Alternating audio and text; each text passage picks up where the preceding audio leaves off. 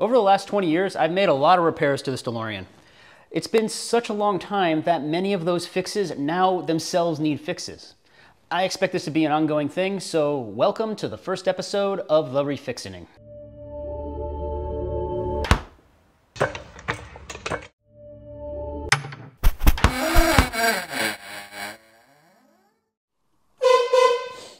The DeLorean has two horns, a high note and a low note. Neither of them worked. My first thought was something was probably wrong with the horn switch, or maybe in the wiring, or maybe just a fuse. But no, both of the horns were simply dead. I think I replaced these 5 or 6 years ago, and you can see how rusty they are already. This probably has something to do with the fact that they are mounted at one of the lowest points at the very front of the car, and that I'll drive in pretty much any weather. I put in 2 new horns. I installed them backward to try to keep the water out, but that's what I did the first time, so hey, who knows, maybe it'll work this time. Probably not. But the new horns are in, so at least I can beep at people again. I didn't say they were good horns. These pistons don't actually open the doors. That's what the torsion bars are for. These are mostly just to keep them open. Unfortunately, they only seem to last a couple of years before the doors start to sag and I have to replace them. The good news is that they're easy to get and fairly easy to replace. And that's when you find out just how heavy these doors are. I'll prop it open with a 2x4 and try to keep my shoulder under the door just to reduce the chance of anything going wrong and crushing my fingers. These cars are all about the doors, and you can see just how much of a difference these new pistons make. The windshield washer stopped working a couple of years ago, and I just never got around to fixing it. The pump wasn't working, and I was pretty sure the bottle was leaking. To fix it, I would have to get the bottle out of the car, and that's kind of a pain. The bottle sits inside this bucket, and every riv nut that holds it to the body was either rusted solid, or it spun in the fiberglass, or both. After dealing with that, I'd have to Tetris the bottle out of the car without getting snagged on any of the hoses or wires. Then I could actually deal with the leak, which wound up being an almost invisible hairline crack on the bottom of the bottle that I could only find by filling it with water and watching it seep out.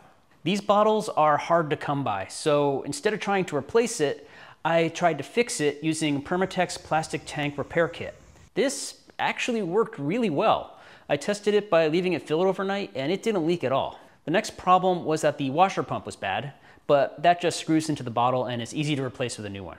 So now I just had to get it back in the car. This shouldn't be too hard, but in addition to all the stock wiring I have to avoid, I have this extra pump here that I'll get to later, and this thick ground bus I installed a few years back. If everything isn't in exactly the right place, the bottle won't fit. This part alone took me about 45 minutes. Since I had ruined every riv nut trying to take the bucket out, I just ignored them all and reinstalled it with state-of-the-art zip tie technology. This doesn't seem like it should be very secure, but it's been like that for a few years and it's been fine, so I'm not really worried about it. The bucket is kind of wedged on top of this lip anyway, so it isn't going to go anywhere. Before I put it in, I also drilled a hole in the bottom of the bucket, actually a few holes. It tends to fill up with water and that tends to kill the pump. Kind of ironic since its job is to pump out water, but it's not that kind of pump and it isn't supposed to be submerged. We'll see how long it lasts. After all that, the washer still didn't work. It turns out that the nozzle was plugged, or the hose to the nozzle. I'm not entirely sure at this point. The way this is set up on the DeLorean is kind of weird because it's a DeLorean. There's only one nozzle and it's mounted to the passenger windshield wiper. As the wiper moves, it sprays the whole windshield. Theoretically. It doesn't actually do a very good job of this. So this seemed like a good excuse to update to a more conventional style of nozzle.